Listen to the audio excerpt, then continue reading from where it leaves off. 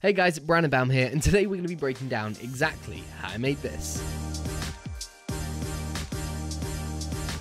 So this video was created in 3 separate sections. Up first, I filmed a shot running towards the camera and at the last moment jumping to the left onto a nearby sofa. Then I went upstairs to my bedroom, set up a green screen and filmed multiple shots jumping from my desk onto my bed. Lastly, for our main angle, I played our first clip on the computer screen, waited until I jumped out of frame, and then a few moments later walked into shot. And now we're ready to edit. To start, we're going to open up Videoleap, selecting the plus icon and import our green screen and main angle into the project.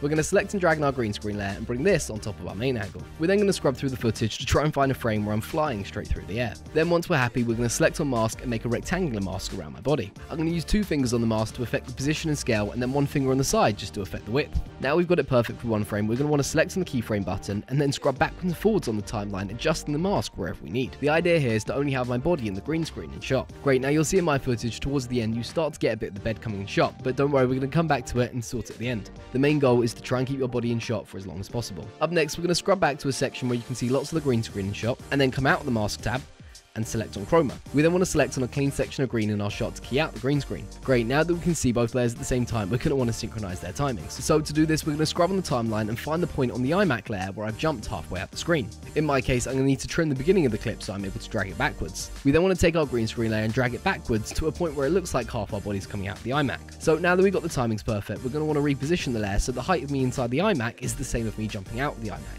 As we've already created lots of keyframes on our green screen layer, instead of adjusting every single one of those, we're just going to select on the layer beneath it and adjust the position and scale of that. So we're just going to select on that layer, using 2 fingers again, we're going to pinch and scale it so the lines match up. Perfect. Up next, we can see that I landed a little bit short. To fix this, we're going to animate my body to move further and faster out of the frame. We're going to make sure we got our green screen layer selected and scrub to a frame where my feet are fully in shot. We're then going to scrub along the toolbar and hit freeze. Now what this has also done at the same time is move our mask. So we're just going to adjust it by selecting back in the mask tab and moving our rectangular mask back over our body.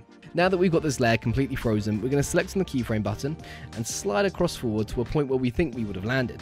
Once we found the point we think that could be, we're going to drag this layer all the way out of shot, and this is automatically going to create our second keyframe. Now I can see what I've just done did not work at all, so to fix this I'm going to move the keyframes closer together and also add a rotation to the fall. We're going to keep refining this until we've got to a place where we're happy. Great, now we are almost there and onto our last step. We're going to select on our bottom layer, slide across on the toolbar and hit duplicate. We're then going to select on our duplicate layer and drag and hold it above all the other layers. If when you drag it doesn't go to the very top, slide across on the toolbar to arrange and then slide the slider all the way across to number 2. With this layer still selected, we're going to want to hit on mask and create a linear mask. We're going to rotate it around and make the mask start just at the edge of the iMac screen. We're then going to drag it out with 1 finger just to feather the edges. Lastly, as this is currently giving us the inverse of what we want, we're going to slide across on the mask menu and hit invert. Perfect, and it's finally time to watch it back and see what we've made.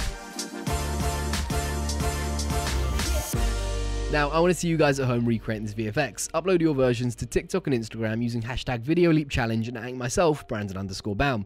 As always, I'll be taking a bunch of my favorites and throwing them onto my stories, so guys, good luck.